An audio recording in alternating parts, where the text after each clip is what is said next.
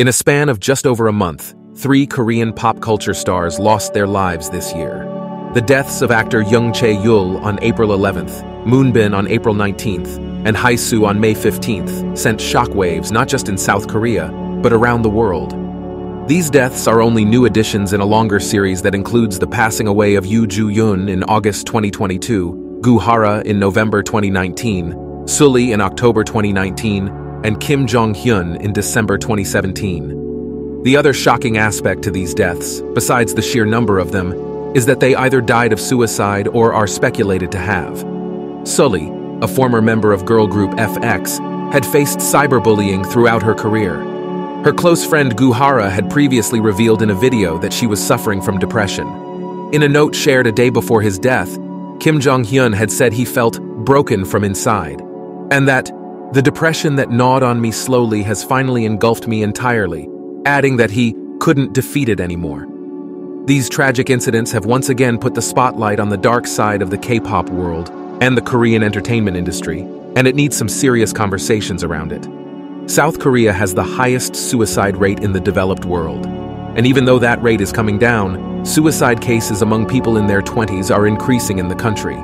And being a celebrity in South Korea means they would be under much higher pressure compared to pop stars in North America or Europe.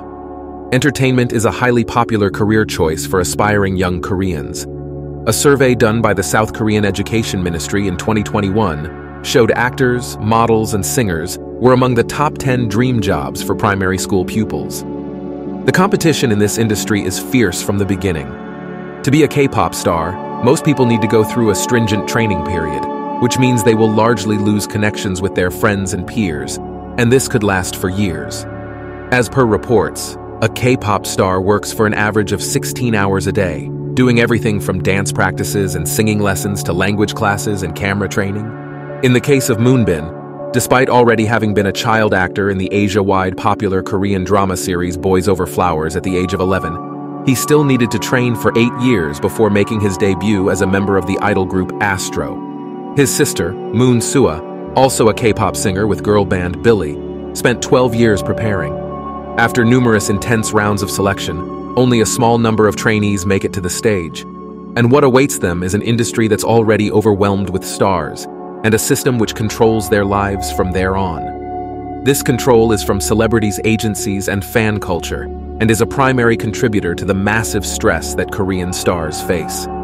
It used to be a common case that new stars would be tied into so-called slave contracts, long exclusive deals with little control of their schedule or financial reward. These arrangements are inherently exploitative in nature, as idols are bound by these contracts to keep a specific weight, wear specific attire, and always appear flawless. K-pop artist Amber Liu opened up about the intense industry pressure in 2020. She told CBS Mornings, "If you aren't under a certain weight, you can definitely get cut. You're told what to do, what to say, what to think." In fact, many K-pop stars have claimed so far that they are often only given access to their personal phones after achieving first position in a music competition. The girl group GFriend said in 2016 on the program Immortal Songs, Singing the Legend, that they only recently acquired personal phones after winning a music competition. Tiffany Young, a former member of SNSD who is currently working alone, also revealed on the Zach Sang show in 2018 that none of the other members had smartphones when the project first began, so she had to step outside to a phone booth to call her parents in the US from abroad. While some K-pop stars have won cases freeing them from unreasonable contracts in recent years, the relationship between the two parties hasn't fundamentally changed much. On the other hand, the enthusiasm from the fans, amplified by the country's extremely active social media, could be a double-edged sword sometimes. Rob Schwartz, Asia correspondent for Billboard magazine, says of the fans, "They pay attention to every move, they comment on their hair. It's crazy how they have these guys under a microscope." Once they have debuted, celebrities are not only closely watched by their fans, but by the whole of society. In a country where disparity has long been a talking point, being a public figure means higher standards expected by the public.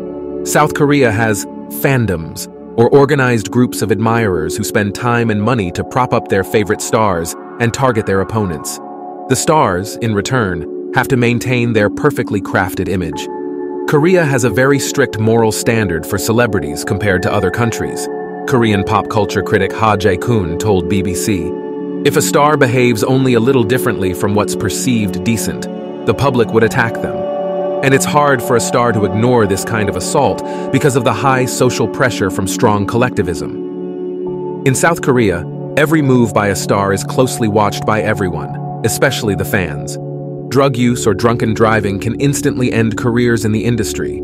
Prominent actress Kim Jong-hyun, 22, faced huge backlash from the public after crashing her car while drunk driving. While the stigma around mental health is not limited to South Korea, the added pressure from the country's entertainment industry has made matters worse for its young celebrities. Speaking of the same, Royce Lee, an associate professor of psychiatry and behavioral neuroscience at the University of Chicago, said, "When talking about celebrities, the intersection of culture and psychology becomes very important. The idea that one must please everybody is both a very Korean idea and a very common problem with fame. So it is a double whammy." It is believed that artists are hesitant to approach mental health professionals due to fear of public shame and also because of their hectic schedules. Addressing the shame aspect, Liu, a former bandmate of Sulli, had said, "When people hear you're getting help, they're like, 'What? Why are you getting help? That's weird.'" Some K-pop idols have been taking long breaks for well-being reasons. Jung-hyun, member of top girl group Twice, has taken 4 rounds of breaks since 2020 due to mental health issues and a neck injury. She made her comeback last month. Moonbin also went on hiatus in 2019 and 2020, citing health reasons. Multiple agencies also have introduced therapy sessions for trainees and celebrities.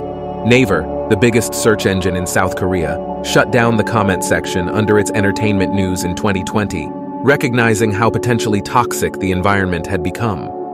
But the problem of stigmatization continues to persist, and not many are hopeful of seeing a momentum of fundamental change coming soon. Kim Dae-oh, who has reported on 30 suicides within the K-pop industry, had said that the South Korea's entertainment industry itself has to bear a lot of the responsibility.